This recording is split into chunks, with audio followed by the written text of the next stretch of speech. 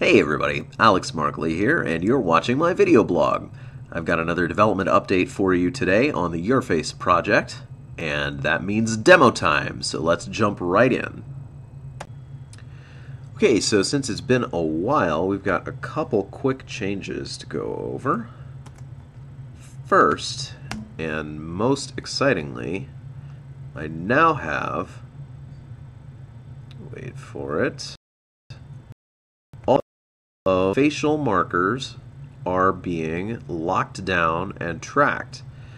So what this means is that these markers, before we saw them being separated out from the background image with blue boxes, now I know exactly which marker is which role. So I know that these are top lip markers. I know these are mouth corner markers.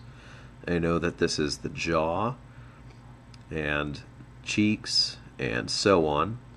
And you can see these lines here. There's some attempt being made now to do some facial structure mapping, which will come into play here in just a second. I'll explain why.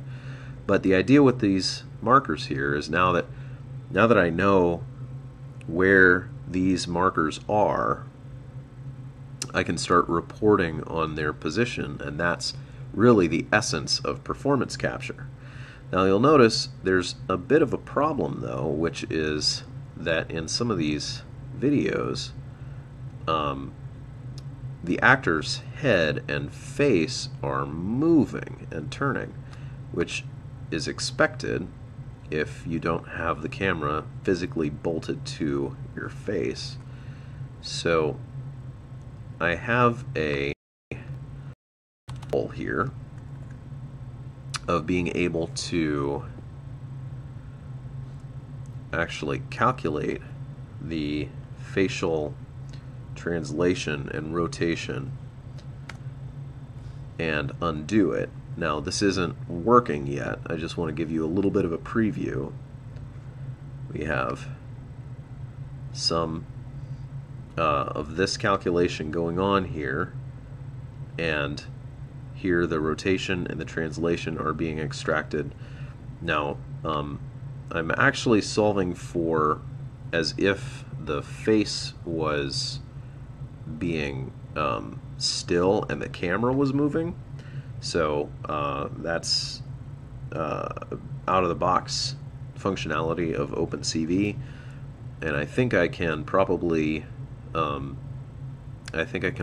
solve for if the camera was still with some trivial matrix transformations, but I'm not quite there. I just started working on this today, but I just wanted to give you a preview that the facial, hopefully facial transformation will come next, so we don't actually have to mount the camera on the actor's face with like a helmet cam in order to make this work. So that's it for now. Have a good day. Thank you so much for watching.